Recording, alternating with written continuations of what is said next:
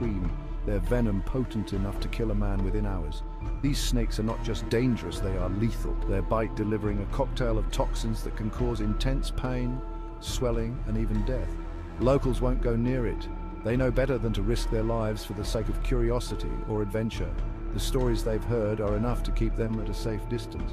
The Brazilian government has forbidden it. Access to the island is strictly controlled, with only a handful of scientists and researchers allowed to set foot on its treacherous terrain. Snake Island is a place of raw, untamed nature, a stark reminder of the power and danger of the natural world.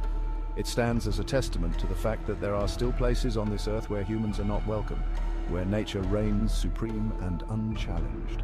For those few who are permitted to visit, the experience is both thrilling and terrifying.